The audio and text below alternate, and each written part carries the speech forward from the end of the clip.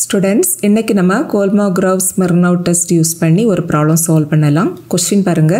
In a study done from various streams of a college 60 students with equal number of students drawn from each stream. The intention of the students to join the adventure club of college noted after the interviewed are listed below. That is, ஒரு காலேஜில் வந்துட்டு இந்த adventure clubல ஸ்டூடெண்ட்ஸோட சேர்க்கைக்காக என்ன செய்கிறாங்கன்னா 5 ஸ்ட்ரீமில் இருந்து equal number of ஸ்டூடெண்ட்ஸை choose பண்ணி அவங்களுக்கு ஒரு இன்டர்வியூ கண்டக்ட் பண்ணுறாங்க. அதில் இருந்து 60 பேரை சூஸ் பண்ணுறாங்க. அந்த செலக்டட் ஸ்டூடெண்ட்ஸ் வந்துட்டு ஒவ்வொரு ஸ்ட்ரீம்லேயும் எத்தனை பேர் அப்படிங்கிற அந்த லிஸ்ட் வந்துட்டு இங்கே கொடுத்துருக்காங்க. பிஎஸ்சியிலேருந்து 5 student, பிஏலேருந்து 9 student, பிகாம்லேருந்து 11 students and MA ஸ்ட்ரீம்லேருந்து 16 students, M Com ஸ்ட்ரீம்லேருந்து 19 students. டோட்டலாக இங்கே வந்துட்டு இந்த கிளப்பில் 60 ஸ்டூடெண்ட்ஸ் இருக்காங்க. அடுத்து என்ன கொடுத்துருக்காங்க பாருங்கள். It was expected that 12 students from each class would join the adventure club. இங்கே வந்துட்டு டோட்டலாக 5 ஸ்ட்ரீம் இருக்குது. ஸோ இந்த 5 ஸ்ட்ரீம்லேயும் 12 ஸ்டூடெண்ட்ஸ் வந்துட்டு எக்ஸ்பெக்ட் பண்ணலாம். இன்டர்வியூவில் வின் பண்ணினாங்க அப்படின்னாக்க ஒவ்வொரு ஸ்ட்ரீமில் இருந்தும் 12 ஸ்டூடெண்ட்ஸ் சூஸ் பண்ணாங்க அப்படின்னா டோட்டலாக 60 ஸ்டூடெண்ட்ஸ் அந்த கிளப்புக்கு கிடச்சிரும். பட் ஆக்சுவலி இங்கே வந்துட்டு இன்டர்வியூவில் செலக்ட் ஆனவங்க வந்துட்டு 12 இல்லை, டிஃப்ரெண்ட் நம்பர்ஸில் இருக்காங்க. ஸோ இங்கே வந்துட்டு எக்ஸ்பெக்டட் ஃப்ரீக்வன்சி வந்துட்டு 12 அண்ட் இங்கே கொடுத்துருக்காங்க பார்த்தீங்களா டேட்டா வாட்டு, இது வந்துட்டு அப்சர்வ்டு ஃப்ரீக்வன்சி. அண்ட் அடுத்தது என்ன டெஸ்ட் பண்ண சொல்லியிருக்காங்க பாருங்க. Using KS test to find if there is any difference among student classes with regard to their intention of joining the club.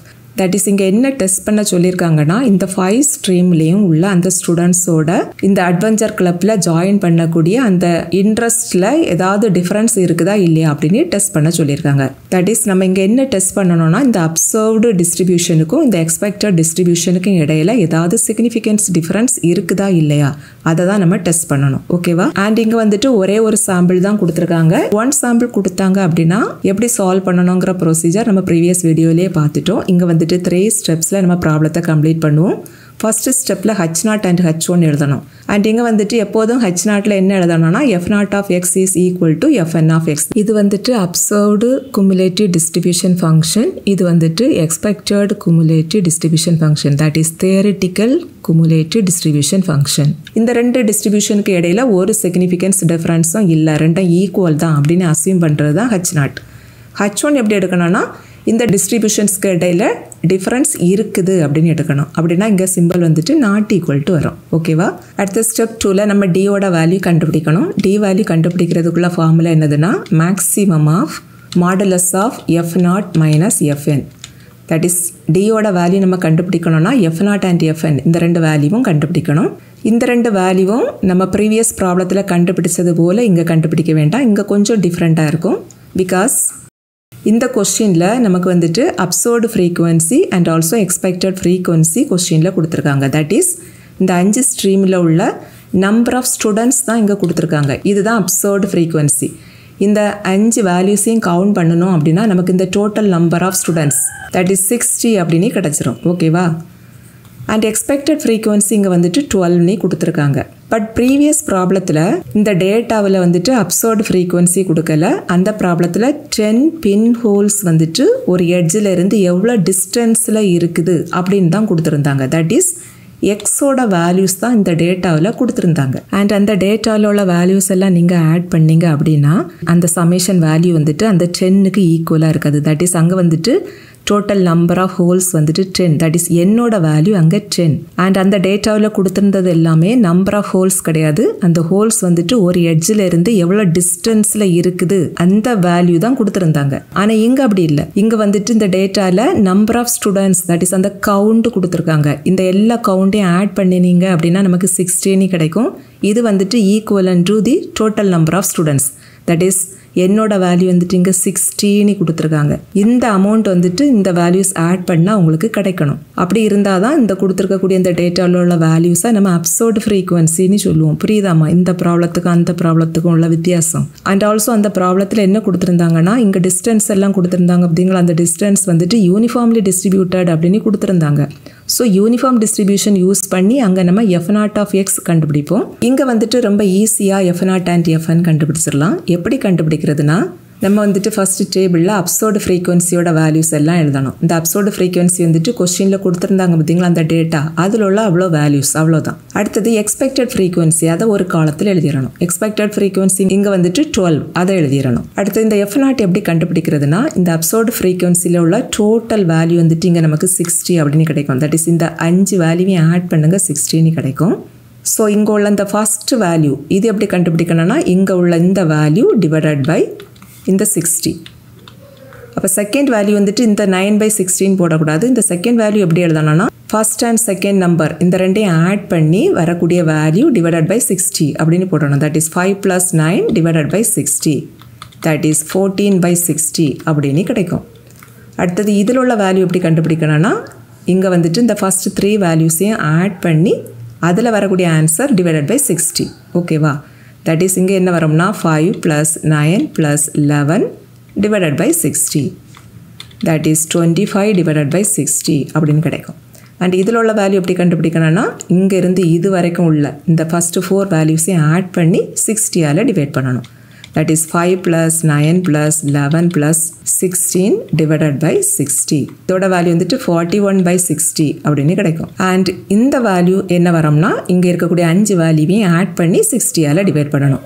இந்த 5 வேல்யூவையும் ஆட் பண்ணால் 60 தான் வரும். ஸோ 60/60 அப்படின்னு கிடைக்கும். இதோட வேல்யூ 1. ஓகேவா? இதே போல் இந்த எஃப்என்னையும் கண்டுபிடிக்கணும். இந்த எஃப்என் கண்டுபிடிக்கிறதுக்கு இந்த எக்ஸ்பெக்டட் ஃப்ரீக்வன்சி இந்த வேல்யூவை நம்ம யூஸ் பண்ணிக்கணும்.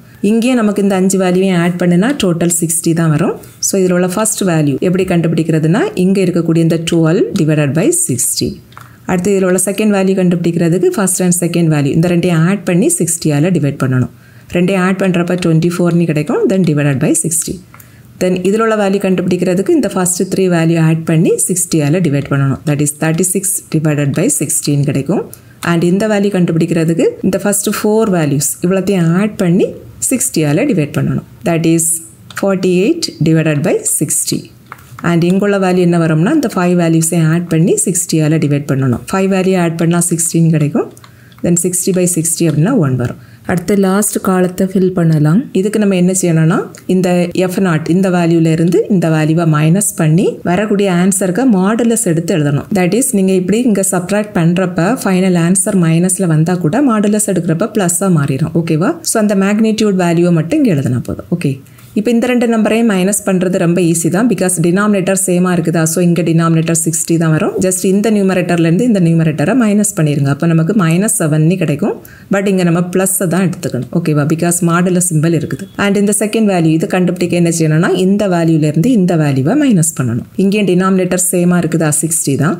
ஸோ நியூமரேட்டர் மைனஸ் பண்ணிங்கன்னா -10 வரணும். பட் மாடுலஸ் இருக்கிறதுனால +10 மாறிடும். அண்ட் இந்த வேல்யூ கண்டுபிடிக்கிறதுக்கு இந்த வேல்யூவையும் மைனஸ் பண்ணி இங்கே எழுதணும். இங்கேயும் டினாமினேட்டர் 60 தான். 25 - 36னாக்க -11. பட் மாடுலஸ் எடுக்கிறப்ப ப்ளஸ்ஸாக மாறிடும். ஸோ 11/60 கிடைக்கும். அடுத்த வேல்யூ என்ன வரும்னா, 41/60 - 48/60. தட் இஸ் -7/60 வரும். மாடுலஸ் எடுக்கிறப்ப +7/60 கிடைக்கும். அடுத்த வேல்யூ இங்கேயும் 1 மைனஸ் பண்ணுறப்ப 0 ஆயிரும். நெக்ஸ்ட் வந்துட்டு நம்ம டியோட வேல்யூவை கண்டுபிடிச்சிடலாம். அந்த டியோட வேல்யூ என்னவா இருக்கும்னா, இந்த லாஸ்ட் காலத்தில் உள்ளதுலேயே உள்ள பெரிய வேல்யூவாக இருக்கும். இந்த லாஸ்ட் காலத்தில் வேல்யூஸில் எல்லா டினாமினேட்டரும் சேமாக தான் இருக்குது. ஸோ நியூமரேட்டரில் எது பெரிய வேல்யூவோ அதுதான் பெரிய நம்பராக இருக்கும். தட் இஸ் இந்த 11/60 இதுதான் இதில் இருக்கக்கூடிய இந்த 5 வேல்யூலே பெரிய வேல்யூவாக இருக்கும். ஸோ நமக்கு கேபிட்டல் டி இதோட வேல்யூ என்ன வரும்னா 11/60. பிகாஸ் கேபிட்டல் டிங்கிறது என்னதுன்னா, maximum of modulus F0 - Fn. ஓகேவா? இந்த 11/60 நம்ம சிம்பிளிஃபை பண்ணணும்னா 0.1833 அப்படின்னு கிடைக்கும். அடுத்த ஸ்டெப் 3ல நம்ம கன்க்ளூஷன் எழுதிடலாம். இந்த கன்க்ளூஷன் எழுதுறதுக்கு டேபிள் வேல்யூ வேணும். அது கண்டுபிடிக்கிறதுக்கு என்னோட வேல்யூவும் லெவல் ஆஃப் சிக்னிஃபிகன்ஸும் தேவை. இந்த கொஸ்டினில் டோட்டல் நம்பர் ஆஃப் ஸ்டூடெண்ட்ஸ் வந்துட்டு 60 கொடுத்துருந்தாங்கல்ல, அதுதான் என்னோட value. And level of significance கொடுக்கல. ஸோ கொடுக்கலன்னா நம்ம 5% அப்படின்னு எடுத்துக்கணும். 5% மீன்ஸ் 5/100. 5/100னா 0.05. இப்போ இந்த n வேல்யூ அண்ட் இந்த லெவல் ஆஃப் சிக்னிஃபிகன்ஸ் இந்த ரெண்டையும் யூஸ் பண்ணி நம்ம டேபிள் வேல்யூ கண்டுபிடிச்சிடலாம். இதுதான் kolmogorov-smirnov 1 சாம்பிள் டெஸ்ட்டுக்குள்ள டேபிள். இங்கே நமக்கு என்னோட value 60, level of significance that is ஆல்ஃபாக்கு value 0.05. இந்த டேபிள் வேல்யூ எப்படி கண்டுபிடிக்கணும்னா, இங்கே வந்துட்டு ஆல்ஃபாக்கு வேல்யூ 0.05 வந்துட்டு இங்கே இருக்குது. அண்ட் இந்த ஃபர்ஸ்ட் காலத்தில் இருக்கக்கூடிய இந்த வேல்யூஸ் தான் என்னோட வேல்யூ. இந்த என்னோட வேல்யூ வந்துட்டு இங்கே 60. அண்ட் இங்கே எண்ணுக்கு 40 வரைக்கும் உள்ள வேல்யூஸுக்கு தான் இப்படி தனித்தனி டேபிள் வேல்யூ கொடுத்துருக்காங்க. பட் எண்ணுக்கு வேல்யூ 40யோட கிரேட்டராக இருக்கிறப்ப டேபிள் வேல்யூ கண்டுபிடிக்கிறதுக்கு இங்கே ஒரு ஃபார்முலா கொடுத்துருக்காங்க. இதை யூஸ் பண்ணி தான் நம்ம இங்கே டேபிள் வேல்யூ கண்டுபிடிக்கணும். பிகாஸ் இங்கே நமக்கு என்னோட வேல்யூ 60. இந்த 60 வந்துட்டு 40யோட கிரேட்டராக இருக்குதா, தட் இஸ் இது லார்ஜ் சாம்பிள்னு சொல்லுவோம். எண்ணுக்கு வேல்யூ 40 வரைக்கும் இருந்ததுன்னா ஸ்மால் சாம்பிள், எண்ணுக்கு வேல்யூ 40யோட கிரேட்டராக இருந்ததுன்னா லார்ஜ் சாம்பிள். அந்த என்னோட வேல்யூ எப்படி இருந்தாலும் நம்ம வந்துட்டு இந்த டேபிள் யூஸ் பண்ணியே டேபிள் வேல்யூவை நம்ம ஈஸியாக கண்டுபிடிச்சிடலாம். ஓகேவா? ஸோ இப்போ நம்ம என்ன செய்யணும்னா இங்கே ஆல்ஃபாவோட வேல்யூ 0.05 தானே. ஸோ இந்த காலமில் லாஸ்ட் லைனில் உள்ள வேல்யூவை நம்ம எடுத்துக்கணும். தட் இஸ் இங்கே லாஸ்ட்டாக இருக்கக்கூடிய வேல்யூனா இந்த வேல்யூ தானே, that is 1.36 divided by √10. So இந்த ஃபார்முலாவை யூஸ் பண்ணி நம்ம டேபிள் வேல்யூ கண்டுபிடிக்கணும். இங்கே என்னோட வேல்யூ 60. ஸோ இங்கே நம்ம எண்ணுக்கு பிளேஸில் 60 அப்படின்னு சப்ஸ்டியூட் பண்ணணும்னா 1.36 டிவைடட் பை √60 அப்படின்னு கிடைக்கும். இதை சிம்பிளிஃபை பண்ணுனா என்ன வேல்யூ வருதோ அதுதான் டேபிள் வேல்யூவாக இருக்கும். ஓகேவா?